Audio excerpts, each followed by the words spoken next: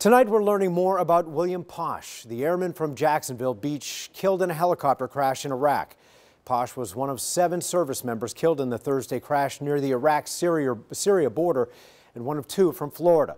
First Coast News' Eric Alvarez is live tonight at the Veterans Memorial Wall in downtown Jacksonville with more. Eric.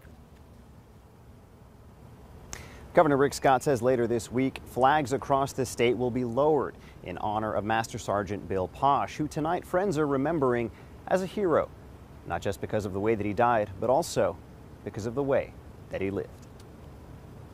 What makes a hero? Serving your country, being a good father, saving lives, or having a good heart under a tough exterior? Friends say Air Force Master Sergeant Bill Posch is all of these things. In spite of the fact that he looked like a living, breathing comic book hero, he was so down to earth and approachable. It just, he's the ideal human being you'd want to have in your life. Matt Duffy is a lifeguard in Jacksonville Beach who says when Posch wasn't in uniform, he helped save lives, not in a war zone overseas, but right here on the First Coast. He joined Life Saving Corps in the summer of 1999, and when he wasn't on deployment with the Air Force, he was down here working and training and making the place better.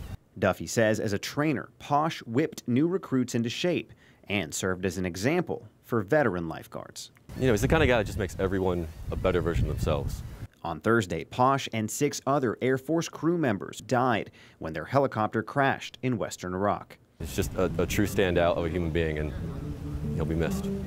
Governor Rick Scott calls their loss devastating and says the deaths of these brave men serve as a solemn reminder of the sacrifice and commitment made by our nation's military to secure and protect the freedom we all cherish as Americans. But this fighter also had a family. He was an excellent father to his young son and his son's brother. You want to talk about stepdad of the year. This guy was the most amazing. A father, an airman, a lifeguard, a hero who showed his true colors in more ways than one. Now, Governor Scott asks all Floridians to take a moment to remember Posch and the others who died serving their country. Details about when the flags will be lowered are expected to come in the next few days.